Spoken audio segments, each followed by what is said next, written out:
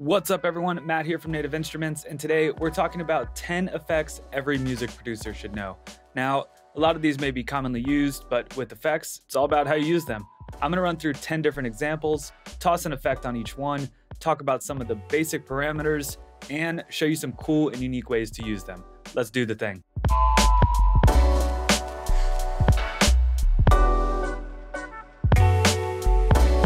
First up, a delay or echo. This is a time-based effect that gives you parameters to control how sound gets repeated.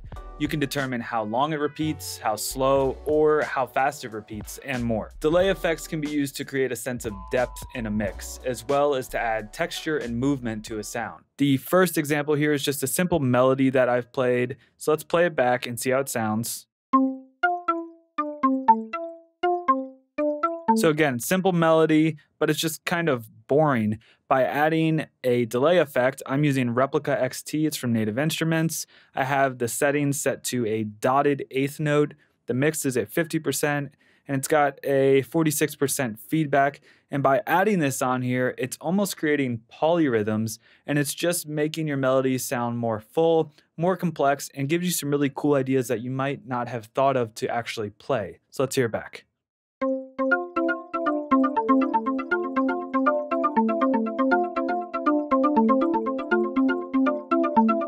Again, just a really nice way to beef up your melody and make it sound a little bit more full and give it some cool changes. The next example here is putting a delay on a vocal to make it sound bigger or wider. So let's say you recorded some vocals and you really only have one good take, you don't have any doubles. Well, let's play this back and you'll see it just kind of sounds very centered.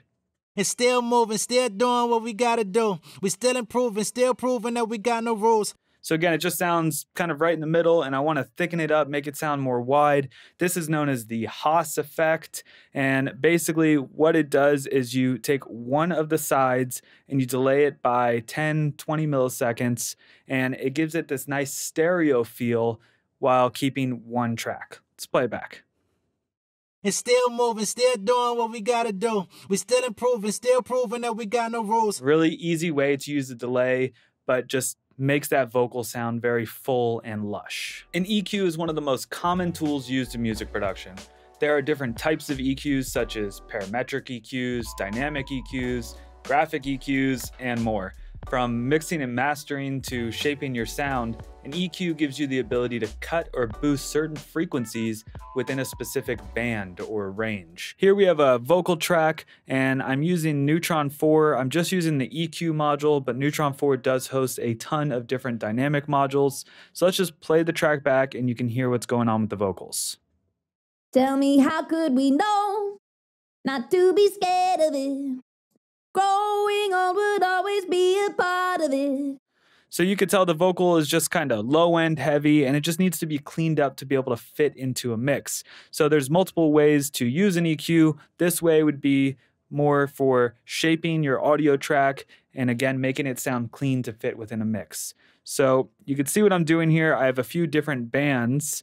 Let's just solo this one so you can hear the lows that I'm removing from the audio track.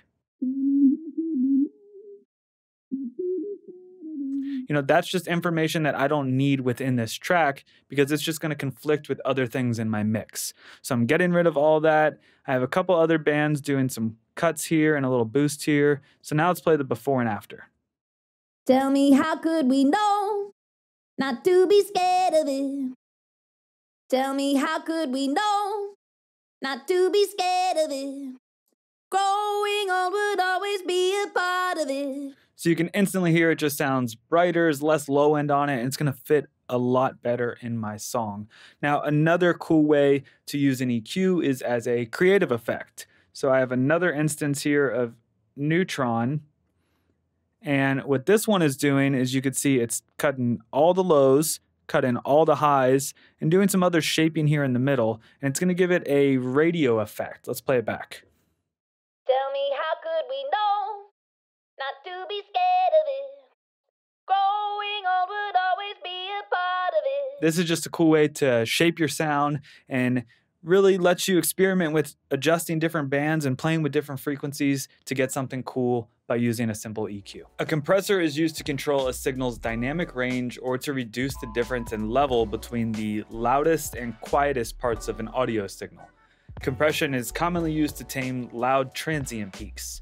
For instance, when a singer suddenly belts out a high note, a compressor will help maintain and keep a consistent level. This next effect is called parallel compression. What it does is it basically takes your full uncompressed signal and then in my personal opinion, heavily compressed signal and blends them together. So you're still getting the punch of your original signal, but you're taming those high transients from the compressed one. And again, just blending them and giving you a nice tone between the two. So let's hear what that sounds like.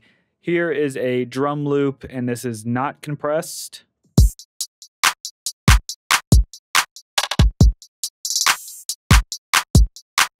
And then this is heavily compressed.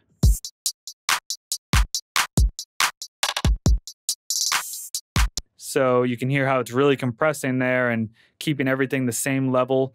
What I like to do is just pull this mix down. You can play with this number. Let's just do 50%.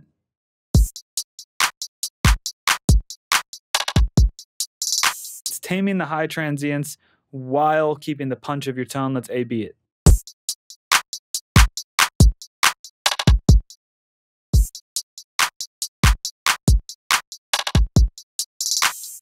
Just one cool way to use compression. Now let's check out another method.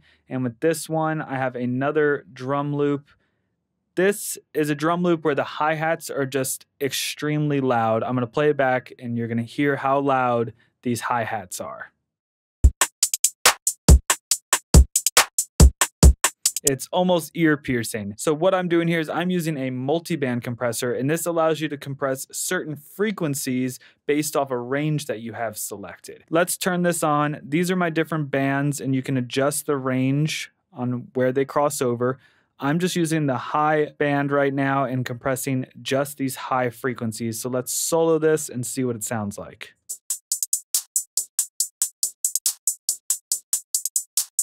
You can see everything that's happening down here and where the compression is. So now let's unsolo it and play it back.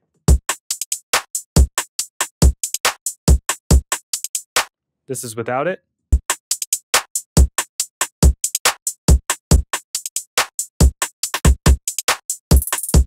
Instantly tames those super loud transients and keeps it together. That is a trick called multiband compression. Distortion refers to the altering or deformation of an audio signal's original waveform. The term is used to describe either intentional or undesired sonic destruction depending on the use case. Let's see a few examples of ways to use distortion as a creative effect. Two ways to use distortion here. The first one is very commonly used. It's simply putting distortion on bass or an 808, so that way things like cell phone speakers that can't produce those frequencies allow you to be able to hear that bass and make it audible. So this is a 808 without any distortion.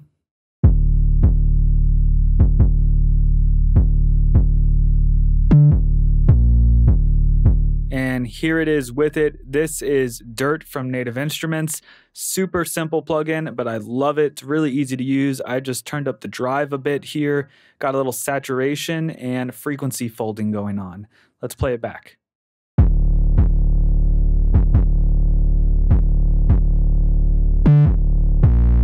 So you definitely hear those high notes. I'm sure if you're watching this on a phone, you can really hear the difference in how the 808 comes through.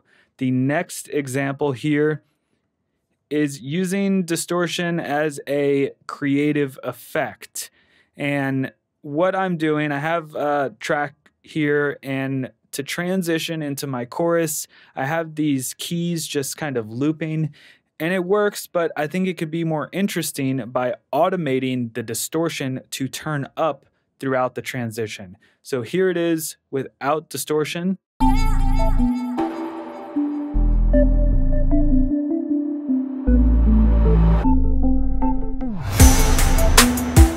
And again, it works, it sounds cool. This is automating the distortion. And you can see the mix knob is just turning up through this transition. Let's play that back.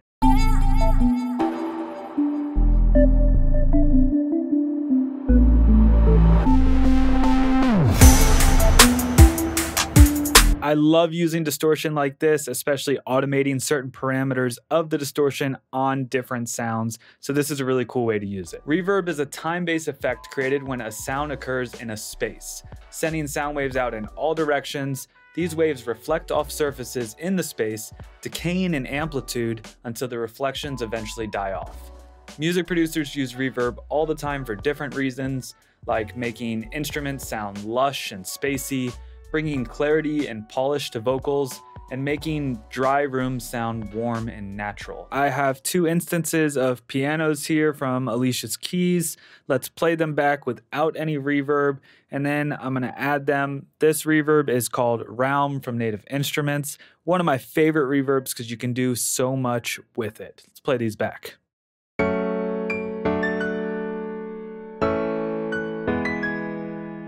Right, so it sounds good. There's some natural reverb from the plugin itself, but now let's turn on Realm and see how I've kind of created a vibe with these reverbs. Let's play it back.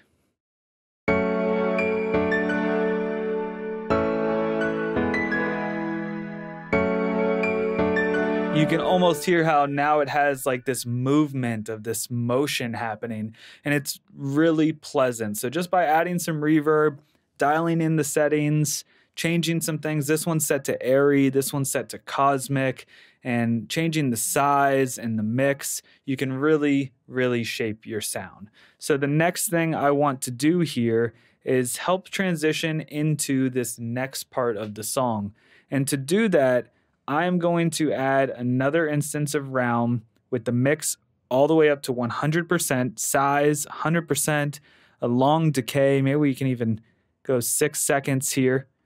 And I am going to bounce this final note in place. So I'm going to make it an audio file with the reverb. So let's just bounce that.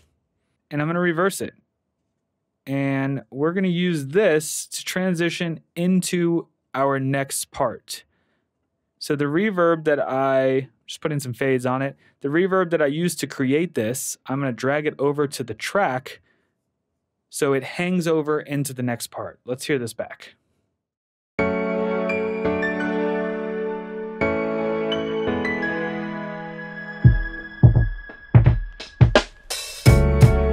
Cool way to use a reverb, just add a ton of reverb to the end of a note and then bounce it, reverse it, and it really helps with those transitions. Chorusing is meant to simulate the subtle pitch and timing differences that occur when multiple musicians or vocalists play the same note, but vary slightly in pitch and timing. We can describe the sound of chorusing as a doubling effect that adds thickness, shimmer, and helps the signal sound larger than it would be on its own. Chorus is actually another effect that lives in the time-based family like delay and reverb. Here I have 2 vocal tracks, a lead vocal and a double. And what I want to do with the double is give it more of a stereo effect, similar to what we did earlier with the delay. But by using a chorus on a track like this, instead of it just delaying the whole track to one other side, you can actually separate different frequencies to different sides of the stereo image, and it just gives it a little bit more of a full and ensemble effect, again, because what it does is vary the pitch and the time at the same time. So let's play it back without the chorus on it first. I remember hip hop when it had the boom bap. Hip hop and we rock it like this. And here it is with the chorus. I remember hip hop when it had the boom bap. Hip hop and we rock it like this. And if you're listening on a pair of headphones or stereo speakers, you're really going to hear the difference. What I'm using for my chorus, it's called Choral. It's from Native Instruments. Very simple, easy to use chorus with a lot of different options. Another cool way to use a chorus is on an acoustic guitar. And this is a very common way to use it because what it does is it reduces a lot of those harsh frequencies from, let's say, the pick strumming on the strings. And it just makes the guitar sound a little bit more well-balanced and overall just cleaner and more full. So let's hear the before and after.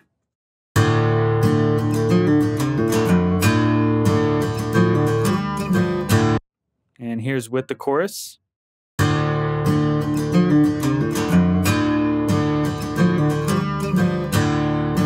You can see this animation here of the movement that's happening throughout the frequency range, and it just makes it sound more full, Good effect just to toss on and really beef up your tone. Similar to a chorus, a phaser is an effect that modulates frequencies but without using time delay. Instead, a phaser duplicates the original signal and allows you to phase shift it, which changes the phase relationship among various frequencies of the copied and original sounds. This results in a sweeping, trippy, kind of robotic sound. For this example, I'm using an organ. Let's just play back the chords.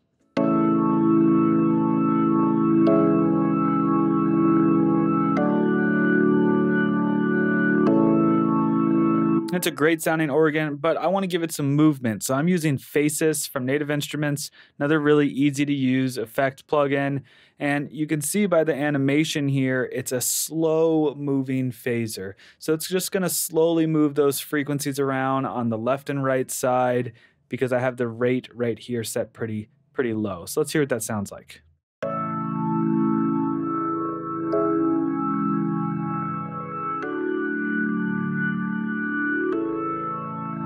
So really cool way to give your sound some movement. I'm going to add an additional layer of Faces on top with a very fast modulation. You can see the animation happening. Let's see what that sounds like.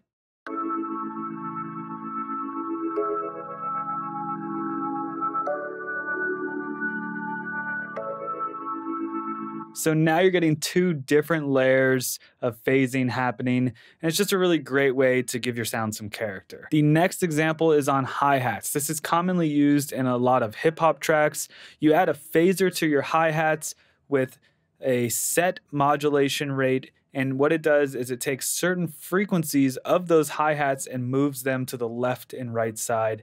Not only does this help a static centered hi-hat sound more full, but it also just gives your track a little bit more movement. So let's hear what that sounds like without it.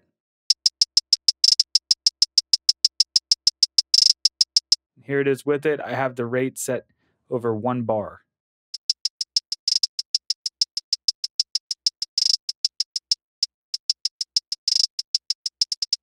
So you can really hear how it just fills in those hi-hats, makes them move and sway a little bit, and it's just a cool way to give your track a little flavor. Formants are the natural resonant tones produced by a vocal track that gives character to a voice.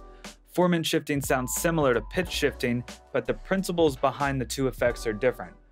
Formanting affects vocal color, whereas pitch shifting changes the notes. In this example, we're going to use Formant, and to do that, I'm using Nectar 3, which can contain multiple different modules, but for this example, I'm just using pitch. Down here, this is your Formant section, and what I'm doing is I have a track with a vocal. At the end of the vocal phrase, it has a quarter note delay on it, and what I'm doing is putting the formant on the delay. So as it delays, it slowly lowers the formant. Let's see what it sounds like without any formant on it. I just wanna ride tonight. And now the plugin is on. Let's see what it sounds like as it changes formant with the delay. I just wanna ride tonight. Just a really cool way to make your delays a little bit more unique by changing the formant as it delays out. Now the other example is just by putting the formant straight on the vocal track, and you could do this for, let's say, a post-chorus if you just want to change it up a little bit. You've already heard the vocal without the formant, so I'm just going to play this whole thing through. I just wanna ride tonight.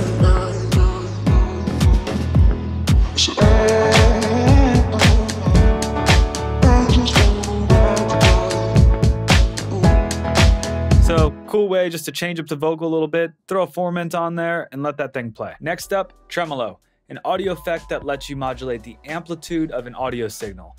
It gives it basically a quivering or wavering effect. So you can see here I'm just using the built-in Logic Pro Tremolo. The rate is set to dotted eighth notes, a depth of 50%, and you can adjust how hard this actually shapes the wave that it's doing the panning with. So let's hear what it sounds like on this electric piano without any tremolo effect.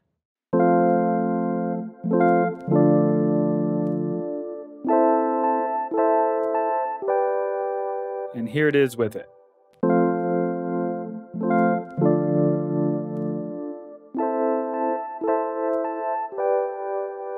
Great way to just give your chords a little bit of movement by easily panning it left and right and having this do it automatically for you. The next example is on hi-hats, and I'm doing something really cool to these hi-hats. Let's play it back without any tremolo.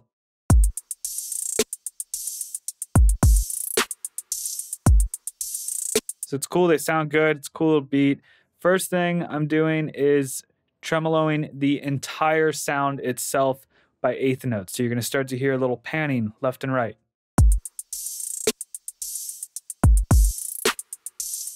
So that's just one step. I've taken it a bit further and done a bit of automation with these tremolos. So I'm automating the depth knob to turn on and off for certain parts of this loop. So for instance, this part here, it does kind of a 64th note hi-hat roll. I have it set to tremolo at 16th notes back and forth just for that section. So this is what it sounds like.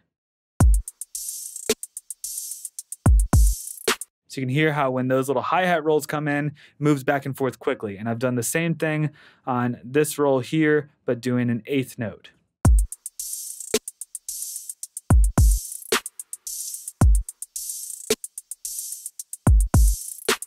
This is a cool way to use tremolo. It's just by automating certain parts of your loop or your sound and having it do a little bit of movement for just a small amount of time. Similar to an EQ, filters allow you to eliminate or emphasize certain frequencies of a sound depending on the circuit or filter type.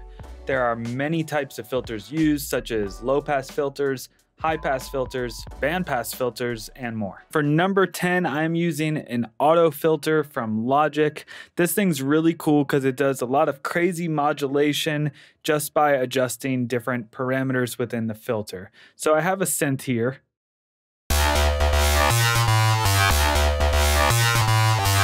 And it's already a really cool synth. But what I can do is add an auto filter and have an envelope adjust the cutoff of that filter. So to give you an idea what the cutoff does, I'm gonna turn it down while it's playing.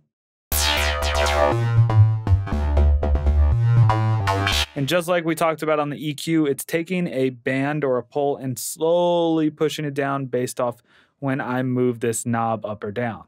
The envelope is controlling this based off when the attack of a sound hits. And you can watch this little light here. Every time a sound hits, this light will go off and it adjusts that cutoff.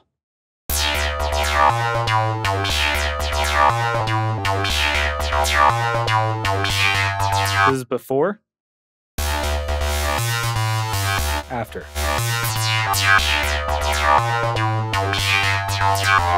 It's a really awesome way to make your sound super unique by using an auto filter. Another example of this is with drums, and this is a way that I like to use it. Let's say I have a drum beat here, and I have another drum beat that I really like. But when you play them together, it's a bit chaotic. What you can do is use an auto filter to only let certain sounds or thresholds of sounds come out within a track. So with the auto filter on,